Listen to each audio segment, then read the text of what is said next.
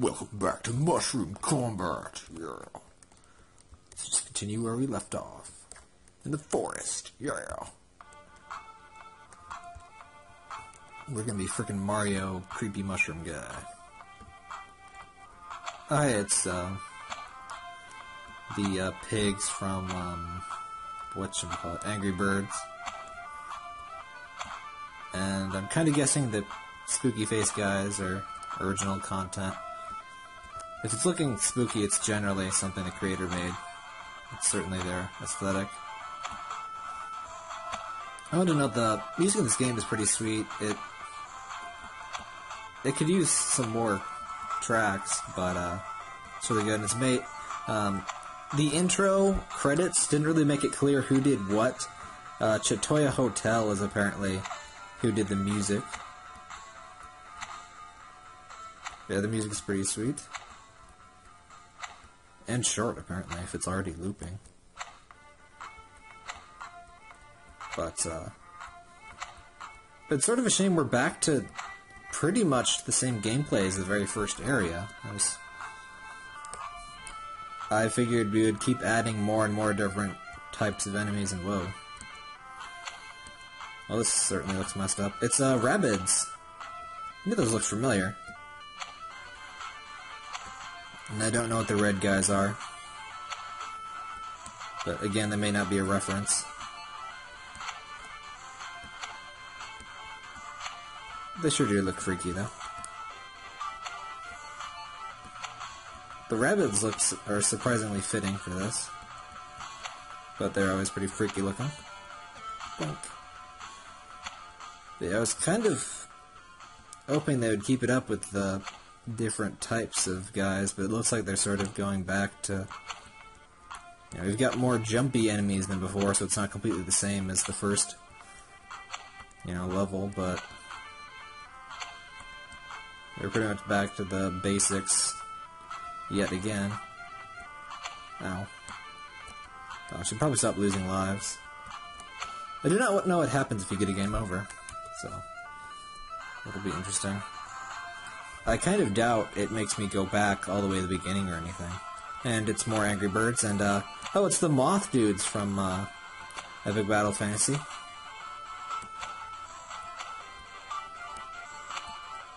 The birds look sort of weird with their, like, jowl feathers.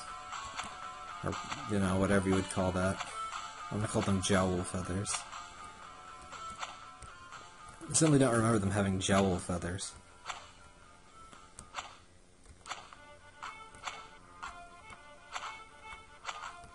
Yeah,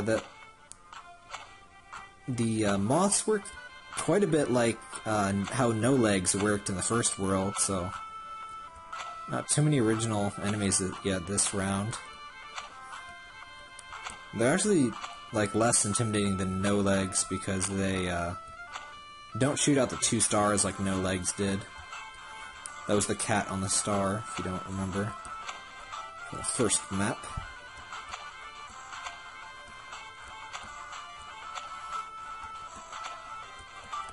Also, if you notice, I think you lose your combo if you don't hit anything within a certain period of time, even if you don't take a hit. I haven't been entirely watching my score that closely. Oh, what are you? That looks like something I should know. At least they're acting a bit differently. Whoa, what the hell is that? Looks vaguely like Gish, but I know it's not. Some sort of freaky thing. Oh well. Those woolly mammoth-looking things. Like, I don't know. They look familiar. I just don't know what they would be. Oh, I do get more lives. Huh. That shows how much attention I actually pay to the heads-up display in the game. But generally speaking, I shouldn't need to too much. Though, I must say the score thing, it's pretty distant from where the action is occurring, so taking a quick glance at that, it takes a surprising amount of attention away from the actual battlefield.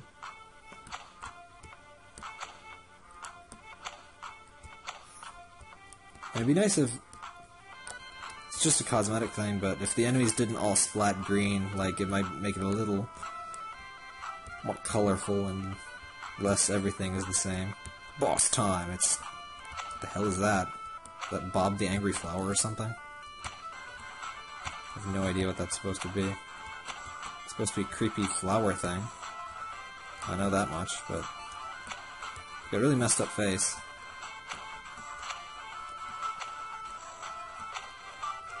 I would think, like, the face looks vaguely like a sunflower, but I'm pretty sure it's not supposed to be a sunflower from, what's it called? Plants vs. Zombies. It doesn't look like it, so... Let's go and see what those things were. Now that I know what the archive is. Yep, I knew that guy wasn't a reference. Oh, that's something from Bullet Heaven. I do not remember that dude at all. There's Bird from Angry Birds, Butterfly, Bullet Heaven. He's only apparently played Bullet Heaven and not the rest of the Epic Battle Fantasies. And yeah, that wasn't a reference. That's something from Castle Crashers, which I've never played, so... Ah, that would explain why I've never seen that either. We sort of got an interesting mix of references and, original characters. Wait a minute. Who is our new character? How do I switch? There. Yeah, I thought that looked like Dad and Me. I don't know exactly who that character is, though.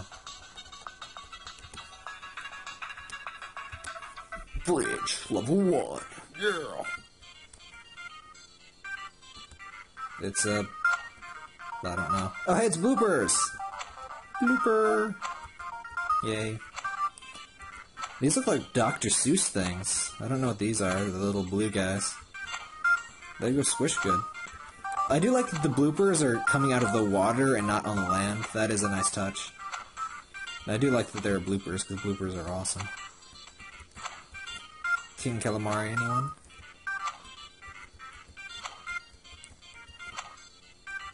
But it seems like the first stage seems to get is a lot less crowded than the later stages, so it makes it kind of harder to get lots of points in a progressive fashion. I think. I mean, I haven't been watching the actual amount of points that I get.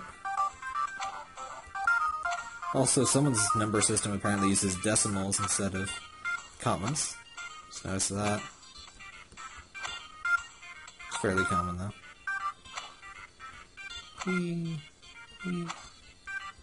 Well, periods, not decimals. I don't know exactly. Ah, I didn't lose any lives. Awesome. Level 2. Yeah.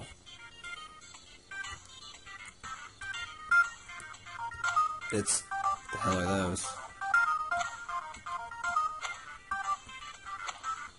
Do not know what those are. Those...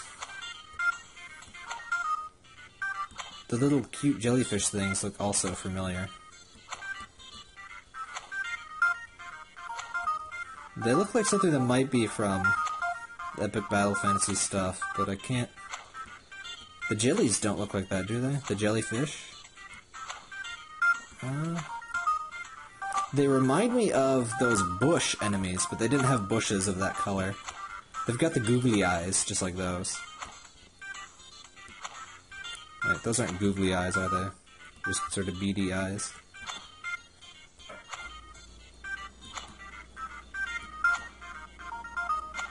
But this level is decidedly less creepy than the other levels, I must note. It's all purdy and sea-like and cute. But they don't all have to look the same.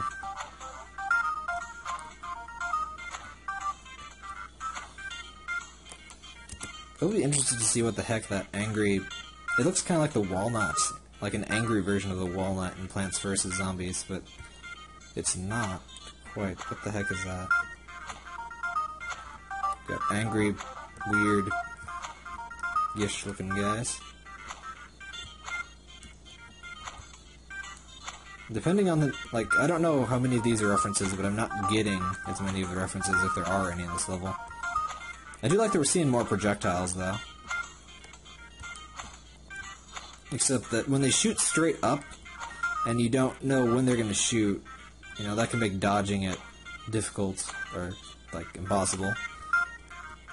But since it's not like a one-hit kill game, it's not that big of an issue. Though, the game isn't that hard either. The 20 lives, or 10 lives, like really, if you cut me down to 5, at least for all the levels I've had so far, I might have died, but it wouldn't have been impossible. But, I don't know, 10 seemed excessive. 5 would be a little tricky. But I don't know. Maybe if we're getting into super hard mode, 10 might be more necessary, since I am down 5.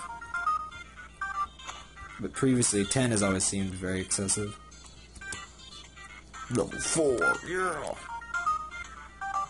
And again, I must admit, if I got a game over in this, I'd probably quit at some point. Spike ball thingies. That's always fun. Elephant dudes. I guess maybe those are a reference to the green elephant cube thingy.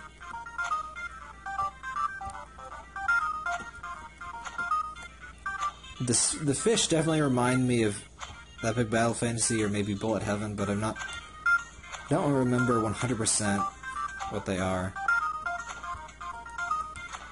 Then again, if I guessed a random enemy in this game was Epic Battle Fantasy, then I'd have a 25% chance of being right about. Boink. Boink. Just I thought maybe the elephant was like a reference to the elephant in the Armor Games guys' elephant games. You know, like achievement unlocked, but it doesn't look like the elephant at all. It's just hopeful thinking. Boink. Oh, my multiplier. Right in the multiplier. Anyway, there are 5 worlds to this. I could finish 5, but it is getting kind of repetitive, as expected. Level 5. Yeah, I could definitely do one more world. That jump's friggin' weird. Who's the new enemy this time? It's a horrible crab thing. I guess that's like the tentacle thingy from Epic Battle Fantasy, right? Yeah, there's those cyclopean tentacle monster thingies. I do like that even though they have invincibility frames, you can still bounce on them, so you don't have to completely avoid them. I guess it could add a bit more challenge to it if it did. But, make a game too hard and I'd just not play it. Especially for Let's Play lately. Zone 4. We get freakish-looking Sonic with creepy mouth. Oops. I meant to go see that bestiary. Oh. That is the game over screen, apparently. We hadn't seen that before. Let's see what we got. Dew from Bullet Heaven, apparently. Blooper. Swimmer! Tortoise. Tossed it. Oh, that's why that face looks familiar. He doesn't look like a turtle at all in that scene. I have no idea what that is. Vampire from Dracula. Yep, I knew that was a cube green elephant thingy. Prickle.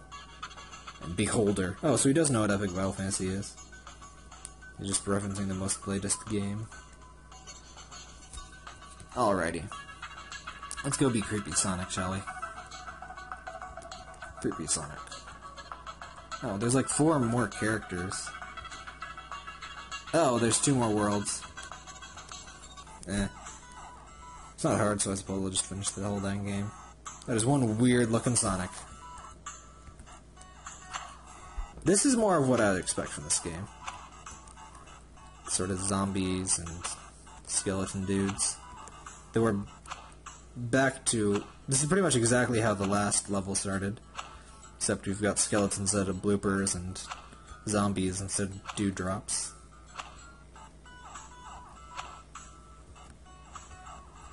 But, oh well.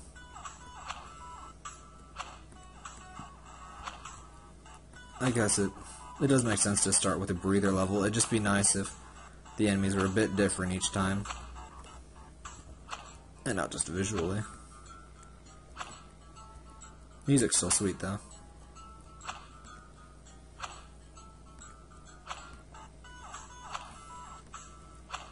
Honestly, not much to say about it, though, fortunately. It would be nice if the enemies get different splat patterns, you know, like if bones fell out when you crushed the skeletons and stuff like that. Also, aren't I supposed to be eating mushrooms?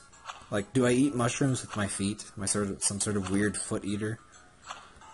I don't understand the questionable plot of this game. Not that I suppose it's important.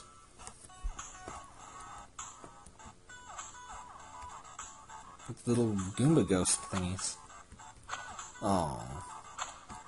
I would have figured he'd use booze for the ghosts. Oh well. Those look familiar, the little purple things. I've had a much worse accuracy for guessing which for the references lately. Stupid happy ghosts. Boink. Yeah, I can't think of what that purple thing would be, but it looks very familiar.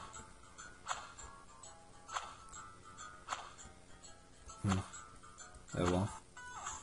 We're back to the single enemy shooting a single upward bolt, so levels follow a very predictable pattern, honestly.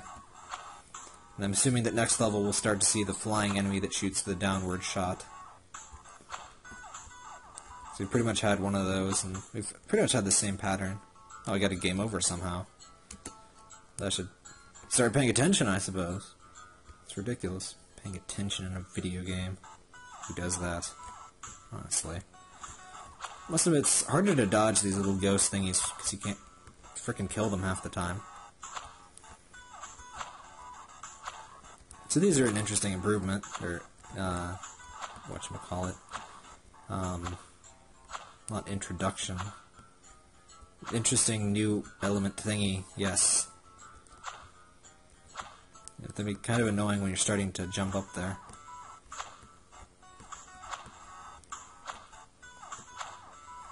But yeah, they add a bit more of a challenge than has usually been in this game. Ow. They don't like if you... It seems like if you hit only a certain part of their head, you fall through them and take damage instead of killing them. At least when they're invisible. But oh well. We're about through with this level. Yeah, I guess I can see why you have so many lives now. I guess it does make sense that it's hard to die in the first few areas. Boink. Boink. Oh. It does make it hard to keep up your multiplier when you're dealing with these guys, though. Especially when they stay invisible for so long and they go invisible so quickly. But I guess I don't really care about my score anyway. I wonder if there's actually any sort of ending stuff. See, I knew it. Flying enemy, downward shots. I told you. Not sure what those are a reference to either. And the pumpkins could be a reference to a billion D things. Or maybe they're just pumpkins. I suppose things can just be pumpkins, can't they? Those bats look so much like they have to be a reference to something, right? But I don't know. They also have the sort of just general spooky aesthetic as this guy's normal enemy, so maybe not. Don't know. You know, all of the dead stuff is just so fairly generic and shows up in so much stuff. It would be hard to pin it down to any reference. And generally, these more generic enemies haven't been references to anything.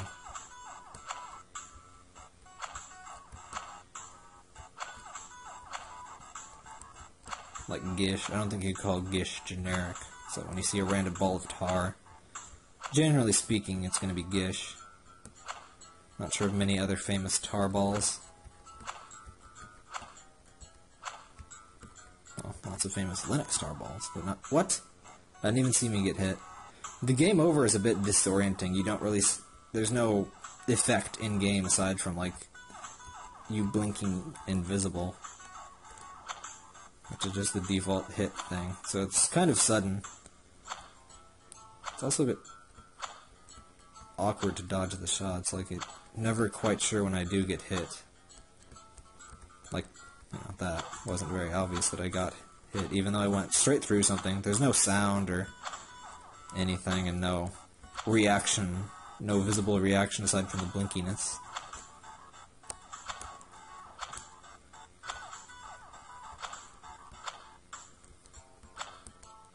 And those pumpkins, I find them very annoying. So, you never know when they're gonna frickin' fire, so just jumping on them, you can just take damage. So you decide to jump on mushrooms, which is pretty much the entirety of this game. You're punishing me for doing so. I'm just gonna stay up here in the air where it's safe. Kind of. Ow. Ow. They have pretty short invincibility frames, but oh well. We're gonna make it this time, so I don't care. Stupid ghosts are a pain in the butt to kill. Really not sure why the skeletons are acting like the bloopers. It's like, why would they be mostly underground? I mean, they're skeletons, but doesn't make quite as much sense as the fish being underwater. Level 4.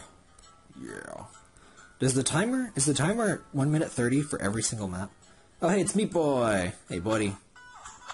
Oh, creepy spider dude. Hey, buddy. Super Meat Boy! I have to kill you. He's used to dying, so it's cool. He's used to dying several hundred times in a single level.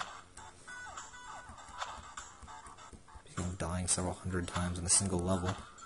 With so much flying stuff, it's hard to hit the lower enemies. You're sort of making it too cluttered at the top. I do like the higher flying enemies, but if you're going to have more flying enemies, you need to have less enemies at the bottom. Or, I don't know. It's just hard to get back up once you fall down without taking more hits. It's not cool. But really, it's not that hard. But I'm just not looking for a difficult time right now. What? I was totally on top of that thing. Whatever. 20 seconds. We can do this. We can live for 20 seconds. Huh. I think Meat Boy jumps only when he's close to you. So that's a nice change on the mechanic. Though I think I've seen ones that did that before. But still. Adds a bit more personality to the character. No. No! You freaking lagged, you stupid thing. I call hacks. I call hacks. Whatever. 2 more levels. I suppose I may as well finish this one now. Well, not in this video, but I'll finish the dang game. I've already come this far.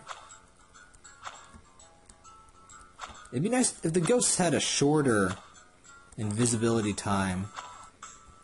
You know, that'd be nicer, because there's a very short window of being able to kill them, because, you know, only half the time they're on screen can you actually kill them. Stupid mouse. And that was... Before I was complaining about there not being many projectiles, but at the moment they're kind of annoying. Because really dodging them... When you're low to the ground, dodging them is just random chance, which is not cool. And since I have to be up in the air to live in this area, it can be kind of a pain in the butt. Stop lagging. What's your deal? Oh, should be playing on battery power. Ow. Come on. No.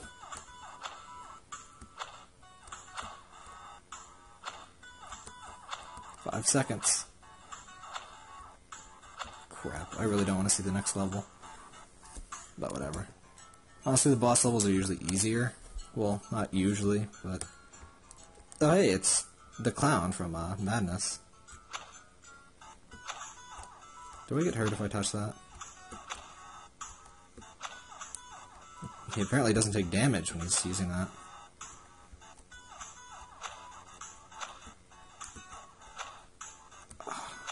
It's so hard to damage this guy. Jeez. He's got a limited window, which I guess that's cool enough for a boss. But when there's enemies around, and I can't hit him because of that, that's kind of annoying. But, see, like that. There was, like, no way I could hit him because the enemy... If I jump on an enemy, it takes priority over him, which is not cool. But other than that, this is a pretty cool boss, I must say. I like it. I just don't like that. Yeah, see, it was nearly impossible for me to hit him that time. Though, there are significantly less ordinary enemies on this level, so... See? Like that. What? Bull crap. It was nice to include less of them, but those jumping enemies really get in the way of trying to hit him.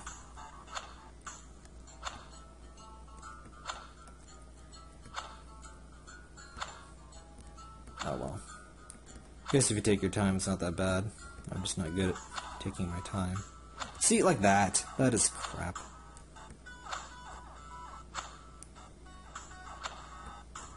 Oh well. Got him that time.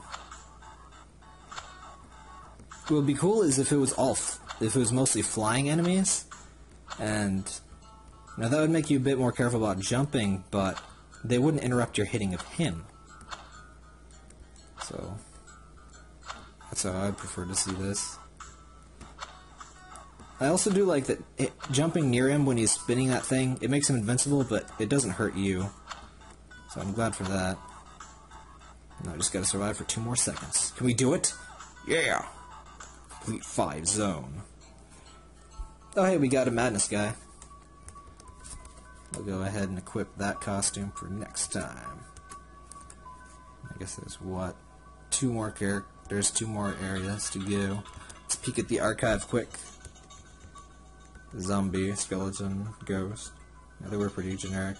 Reincarnation, yeah, I haven't played that. Pumpkin. I see, I generally know when they're not generic, but you know, made by the creator, not references.